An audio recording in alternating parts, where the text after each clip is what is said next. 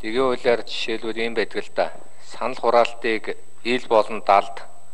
Ил гэдгийг өнөөдрөө одоо хуулиар бид ингэж ойлгочлоо шүү дээ. Бусад танхимд хэд байна гэдэг үг хэлхийг ил болгоод. Жишээлбэл ингээд нөгөө хуулиа биелүүлэхгүй байж би бол юу гэж ойлгож байгаа ил гэдэг нь гар ургаж байгаа хүмүүсээ камераар харуулах нь ил гэж би ойлгоод байгаа байхгүй. Гэтэл өнөөдөр юу вэ гэвэл танхимыг даргуулах чоол. Танхим тэр даргыгаа өнөөдөр юу гэдгийг үгээр нь хэлүүлээл. Өөрөөр хэлбэл хэд байна? 7 байна. 7-оос 7, 6-аас 6 байгаа ч юм уу, байхгүй ч юм уу, ямар ч хяналт байхгүй. Тэгээ ингэж дэгийн хуулийг зөрчижээж дэгийн хууль батлах хэрэг байна мó. Хууль биелүүлэхгүй бол дэгийн 1000 хууль байгаад яах вэ? Тэгэхээр миний асуулт дэгийн хууль зөрчүүл яах юм? Таны одоо энэ өргөн барьжаа хуулийн дээр дэгийн хууль зөрчсөн тохиолдолд яах юм? Санкц нь юу юм? Улсын их хурлын халдашгүй байдал бие даасан баахан юм ярьдаг. Жишээлбэл хурлаа тасалдаг.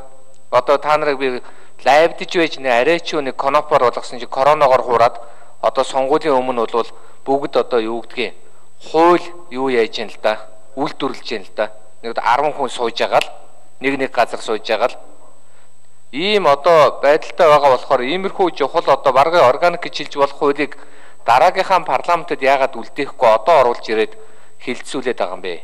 Зайлшгүй байх шалтгаан юу юм? Дэгийн хууль батлагдсанаар энэ засгийн газрын одоо энэ бүрийн эрхийн асуудал яригдах уу? Энийг бас би асуумаар байна. Дээрээс нь хамгийн чухал зүйл юу гэх юм бол өнөөдөр одоо энэ дэгийн улсын их хурлын дэгийн тухай хууль гэж нэрлээд байгаа мөртлөө улсын их хурлын гишүүдийн ёс зүйн асуудал дээр ерөөсөө тэр дэгийн хууль нь ойлгомж байхгүй. Ёс зүйн дүрм гэж байдаг мөртлөө дэгийн хууль нь ёс зүйн дүрмээ тодорхойлж өгөөг. Тэгэл хин дуртаа янз бүр юм хийдэг тэгсэрний их хурлын гишүүний хууль санаачлах хэргийг хязгаарлая гэдэг юм. Улсын их хурлын гишүүнд чинь ганц байдаг эрх нь хууль санаачлах.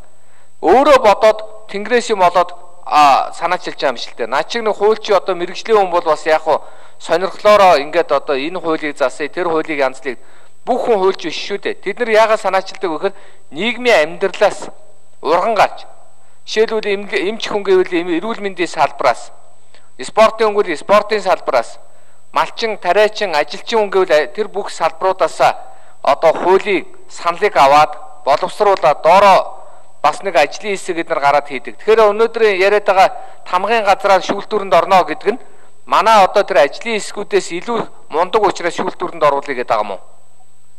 Дээрээс нь энэ яамдуудаас нэг санал авна гэдэг яамдууд санал дээр зүгээр болно болохгүй гэдэг болохоос тэндээс суудаг хүн байхгүй шүү дээ.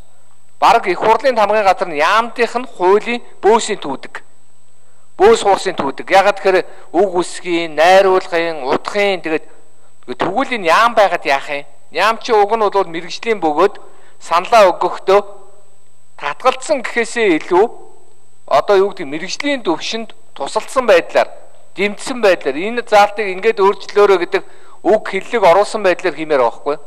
Тэгэхээр засгийн газар л өнөөдөр хууль санаачлал за яг зарим нэгэн санхүү манхүүтэй холбоотой юм дээр байж болно. Тэгэхдээ ерөөсөө энэ парламент гэдэг чинь ард түмний засаглал, ард түмний төлөөлөл, ард түмний үзэл бодол штэ. Ард түмэн нийгмийн гэрээ ихийн тулд энд сууж байгаа штэ. Ард түмэн хоорондоо ярьж байгаа дүрмээ баталж байгаа л нэг санаа штэ. Хууль гэдэг чинь ерөөсөө ард түмний нийтийн одоо хоорондоо ижил гэрээ штэ. Тэгэхээр нэг 76 хүн сууж байгаа л юм хийсэн юм шиг байдлаар ингээд хуулийн өстой шалгуур орё 39-өлөө батлая гэд. Одоо 65-ла та нар байгаа би ганцаараа байгаа гэд үзэх чинь өнөөдөр юу гэвэл та нар миний ямар ч хуулийг батлахгүй штэ. Хичнээн зүв байгаад, хичнээн шудраг байгаад, хичнээн санал гаргаад.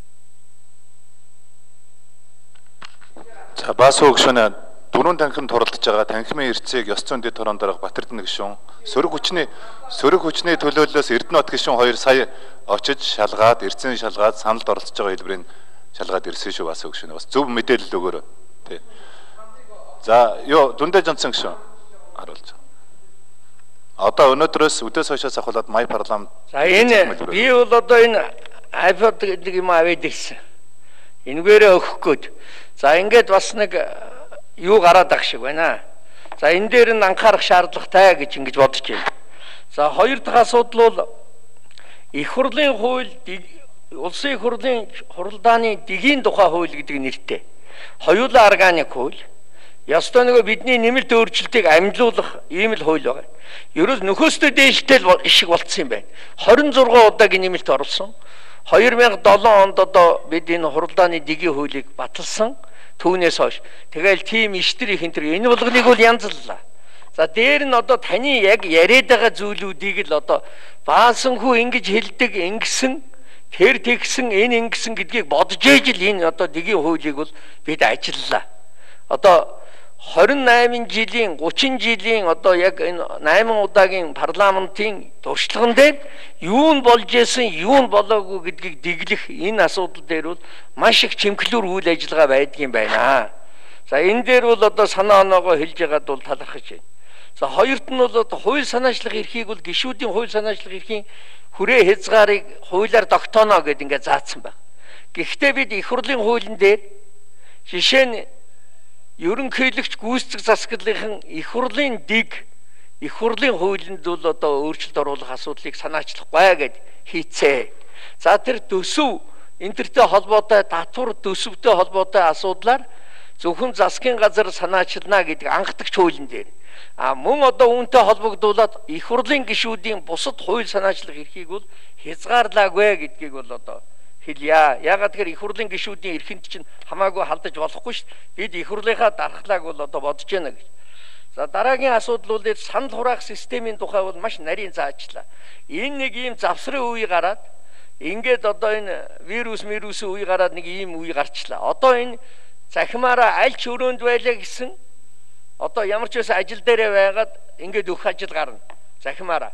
За бүр онцгой аюултай эрсдэлтэй нөхцөл байдал гарсан тохиолдолд өөр газараас ч гэсэн их хурлын даргад одоо мэдээлээд зөвшөөрөл аваад гарцаагүй тохиолдолд өгөх асуудал гарнаа. Энийг бол бас захим дэг гэдгийг энэ дотор оруулаад өгсөө гэдгийг хэлчихье. За дараагийн асуудал бол ер нь дэгээс ахиулах асуудал дээр таны гаргаж байгаа саналуудыг л одоо бид яавал энэ дэгийг сахиулах вэ гэдэг дээр л анхаарсан хариуцлагын хэсгийг бол дотор нь одоо суулгаж өгсөн. Тэр хариуцлагын хэсэг бол хэдэн удаа яригдсан. Бүр одоо танхимаас хөөж гаргана, тэгн ингэн хэдэн өдөр яана. Гэхдээ үнэхээр дэг алдагдуулаад байгаа тохиолдолд бол одоо үг хэлэх эрхийг хасах. Тэгээд одоо харин бол энэ дээр үнэхээр хурал даргалагч нь хүнийг одоо хавчиж шахаад үг хэлэх эрхийг хасаад хөөж гаргаад байх юм бол давд заалдах эрхийг нь бол төрийн байгуулалтын хороонд өгөөд тэгээд хуралдаанаас өмнө төрийн байгуулалтын хороо энэ асуудлыг шийдвэрлээд эргэж мэдээлэх заалтыг бол оруулж өгч байгаа. За мөн дараагийн парламент батлуул яасан бэ гэж. Бид нөгөө графикийн дагуу хуваарийн дагуу бид ямар ч байсан батлна. Гэхдээ энэ дээр онцлог хоёр зохицуулт хийж өгсөн. Анхдугаар чуулганаар шинэ бүрдсэн парламент төрийн байгуулалтын хороон дээрээ яриад дэгэндээ өөрчлөлт оруулах уугүй юу? Гэхдээ ямар хэмжээнд өөрчлөлт оруулах хүрээ хязгаарыг бас нэг үрчлэн заагаад өгсөн. Ингээд ийм өөрчлөлт оруулъя гэж шинэ парламент улдыгээ өөрөө зохицуулаад явах эрхийг нь бол нээж өгсөө. Хоёрдугаарт хэрвээ тийм юм байхгүй энэ удаадаа ингээ явъя гэвэл хуучин парламентын үед үйлчилж ийсэн дэгээ цаашдаа мөрдөөд явнаа. За Лүндэ Жонсон гүшүүн дахиад нэг минут нэмээд өгч. Цаашид одоо боловсронгуй болоод явах эрх нь бол гишүүддээ нээлттэй байгаа. Харин хөндлөнгийн байгууллага л парламентын бие даасан байдал халдаж дэгийг өөрчлөхөөр юм оруулж ирэх хэрэггүй гэдгийг бол зааж өгсөн. За дэгээр зохицуулагдаагүй асуудал гараад ирвэл яах юм бэ гэж. Энэ үед бол төрийн байгуулалтын хороо энэ асуудлыг хэлэлцээд энэ асуудлыг ингэж журмд дэглэж явна гэдгийг их хурлд оруулах эрхийг нь бол бас нээж өгсөн байгаа амьдрал баян учраас. Төсөөдөө хэрэглэх гэсэн маягтай юм уу да одоо. Ийм заалтуудыг бол хийсэн. Тэгээ энийг яриул энэ 126 зүйл 14 бүлгийн асуудлыг яриул нэлээх онцлог зохицуулалт дэглэлт байгаа. Тэгэхдээ дэглэлт байгаа гэдэг нь бол үг хэлэхдээ хүртэл одоо овг нэрээрээ тойргийн дугаараар нь хэлүүлж яхаас ахуулаад олон доо заалтууд бол энд орж өгсөн гэдгийг эрхэм гишүүнд хэлье. За одоо их засаг танхимаас Мөнхбаатар гишүүн асуулт асууна.